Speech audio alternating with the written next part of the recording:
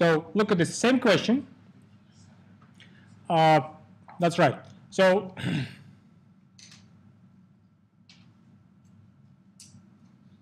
I'm going to use the chain rule again.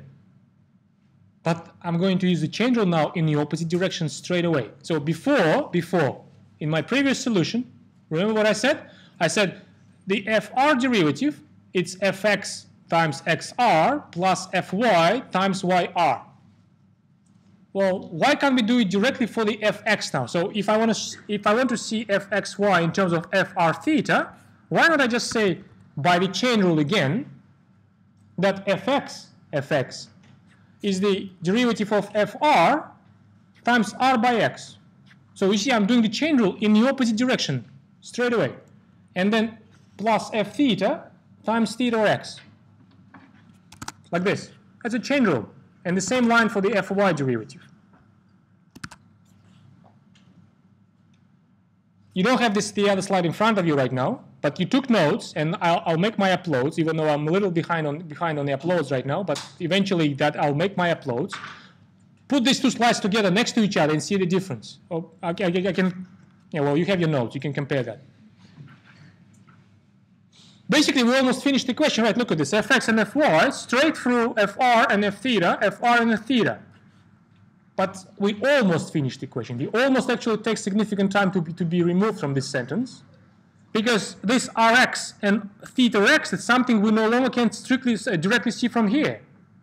Before it was x by r and x by theta, which comes, I mean, it's a direct computation of the derivative. This time, it is not. How can you see r by x from here? Solved it. How do you solve it? Move cos theta to the other side. Okay, and r is x and cos theta. Yeah, but theta also depends on x, right? You will end up with the chain rule, sort of like, I mean, yes, you can divide x by cos. Okay. You will differentiate by x. It will be like a quotient rule, right? The determinant will be simple. It's x by x is 1, but the denominator will be cos theta, which is not a constant, right? It depends on x. Yes, yes. Well, that's why I want to show you this slide. And the inverse functions, as you suggested, will be the way to do it, but it's a little bit different to the way you did the implicit differentiation in the first year. Look at this. So in principle, yes, you're correct. We can take these two identities, and we can solve for r and for theta. We can. Some of you can even find the explicit formulae for that solutions, but I'm not going to do that. So in principle, I can solve for r and for theta from these two lines. And if I finish this solution, I can take from here the derivative rx, ry, theta x, and theta y, which are missing to complete these two lines. So in principle, you can do that. Some of you may even finish this actually, I mean, finding this formulae, but I'm not going to do that, because I don't need to do that to find these missing factors here, these factors. Instead, I'm going to follow this implicit differentiation trick you did a few times in the first year. But this time, it will be implicit differentiation, which involves multiple arguments, and that's why it will be chain rule with multiple arguments. Look at this. Look what I'm going to say. So you can call this the inverse polar map, right? It just does the opposite mapping. Look what I'm going to say.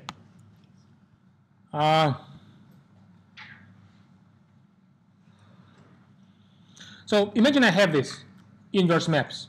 If I put these maps in here and in here, in here and in here, I will end up with the correct numerical identities, right?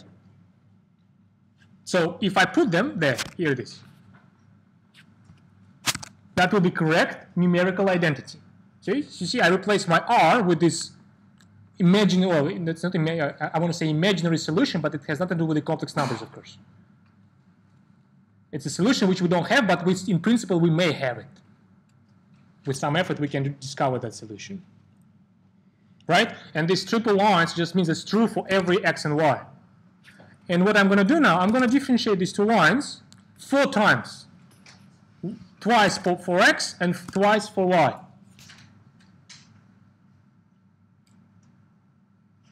So here it is. If I apply x differentiation, first line, second line, look what happens. x differentiation here is just 1. X differentiation here is Rx. This one we're looking for. Well, this is a product rule, right? We have to use the product rule and the chain rule at the same time. So Rx times cos, then goes R, and then negative sign theta x. If I apply dx derivative for the second line here, 0 on the left-hand side, because y is independent of x. Then here the product rule again, it's my Rx, the one we're looking for. Sine theta, R times cos theta, and theta x, that's another one we're looking for. At this stage, if I ask you, remember we're looking for this Rx and looking for this theta x. At this stage, if I ask you how to find them, you will tell me. What will you tell me? We can. It's another system of linear equations with two unknowns. We can solve again. Well, given that we use the Cramer's rule on my slide before, and given that the principal determinant in this system, if you follow Cramer's rule again, will be identical to the principal determinant from the slide before, I'll use the Cramer's rule.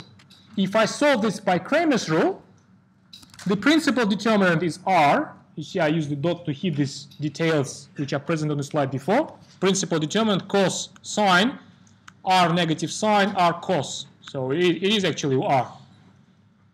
The other two determinants, delta 1 is just this one. Remember, delta 1 is the one where you replace the first column by the right-hand side. And again, I use the term right-hand side because that's in the system of linear equations universe. That's what we call the right-hand side.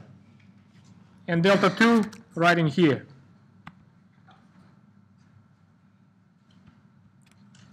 And so my Rx takes this form, and theta x takes this form. It's a quotient of delta 1 by delta for Rx, and the delta 2 by delta for theta x.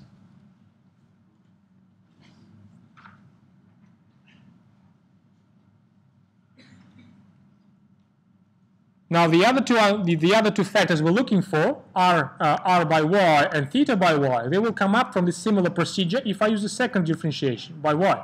If I differentiate these two lines by y now, and I do this, look at this.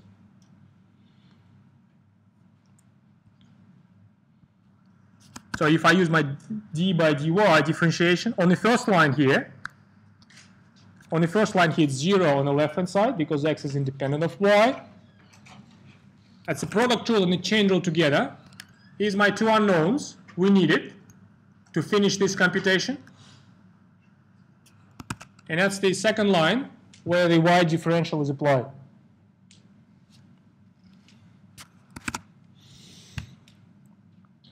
It's another two systems with it's another two linear equations with two unknowns, which we can solve. If you don't like Cramer's rule, you can solve any other way, but in these circumstances, the Cramer's rule is the best, the quickest way to solve this, especially because you see when you go for delta 1, delta 2, you sub in 1, 0 column, which makes evaluation of the determinant is a thing which comes from the top of your head. So if I use the Cramer's,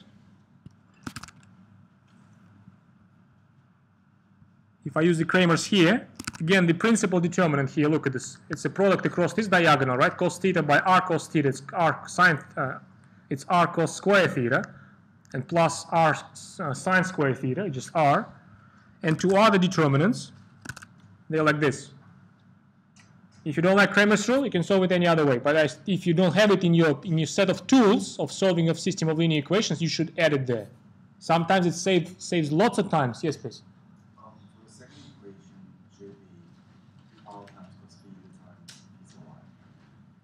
Yes, that's right. Thank you. It's a type.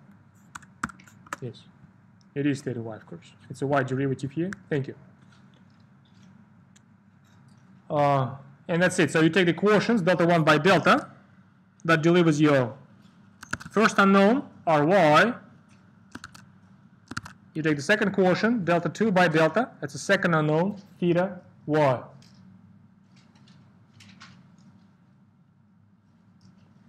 This is how you do implicit differentiation with the functions of multiple variables, with the maps, of multiple variables. So not only you have multiple variables, but look back here. the values are also two-dimensional here.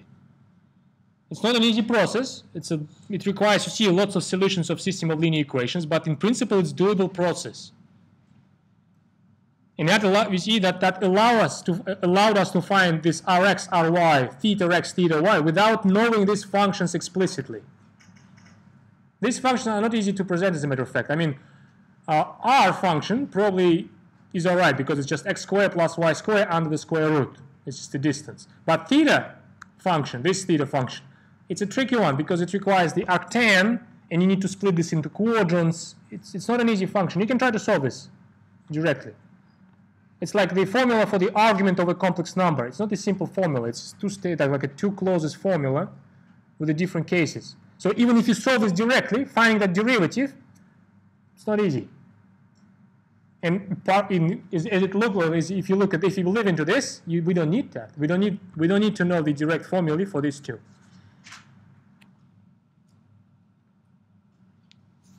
Well, now if you substitute what we found into these two formulae, you will end up with the result we found on my other slide.